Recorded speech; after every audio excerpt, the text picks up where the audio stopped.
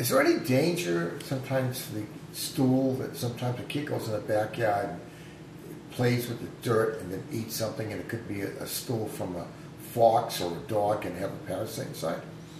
Well, yeah. Parasite diseases you have to be very careful about, because children will tend to touch their hands to things and then touch their hands to their mouth, and they can contract diseases which do not belong in the human body.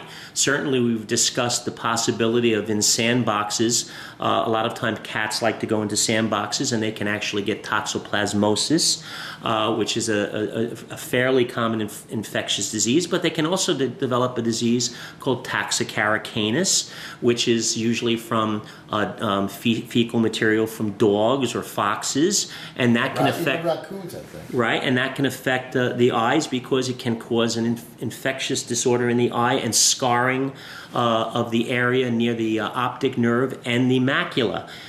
Some of these scars can be central in vision. Toxoplasmosis tends to be more peripheral, but can affect the center of the vision. But toxocara canis often occurs right in the macula of the eye and near the optic nerve, and it can be very disruptive to the child's vision and cause blindness. So there are other parasites too that birds carry, but all of these different things, we have to be very careful. Humans are not supposed to come in close contact with a lot of the material that is produced by animals. If you see a kid eating inappropriately some duty for some backyard invader, it should be brought to the attention to your pediatrician right away?